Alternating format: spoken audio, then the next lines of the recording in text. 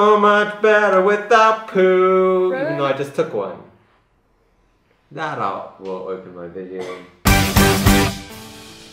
Okay, first world problem complaint time again.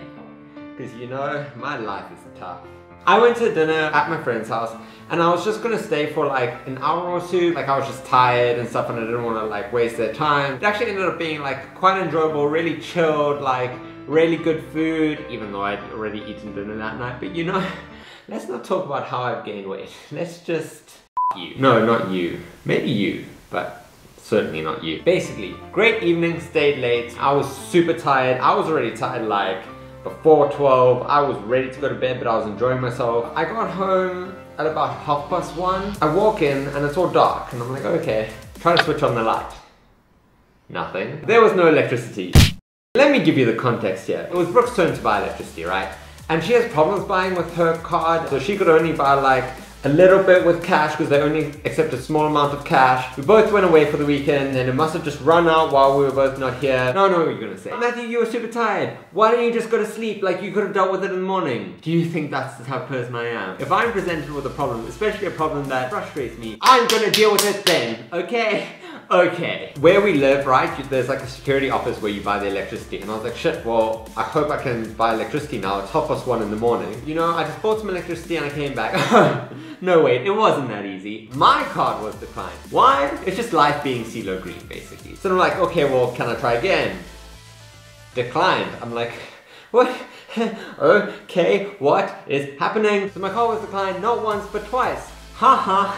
Not really. So the guy's like, oh, you just go to the garage and draw some money. Okay, that's a good idea. I then run to the garage to draw some money. Then I drew the money. Then I went back and bought some electricity. Oh wait, it wasn't that easy. ATM is offline.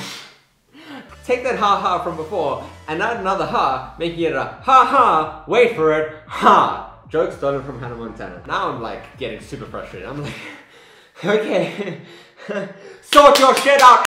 I knew there was another garage nearby and I just got my car and I drove to that garage to draw money there. I was like, well, why would the ATM be offline in more than one place? Right? Right? Not right. I get in my car to go to this other ATM. That's when my kids decide they want to go for a swim.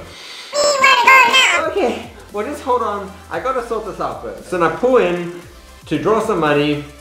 I go to the ATM. ATM offline. Sort your shit out.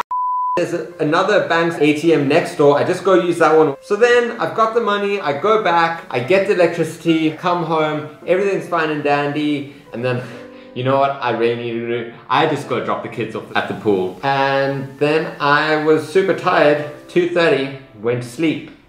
So yeah. I'm normally like, okay, I need to leave at midnight because I do get tired easily. Because, you know, I'm just such a busy human being. I haven't showered today, get over it. Cause this is not all over the place.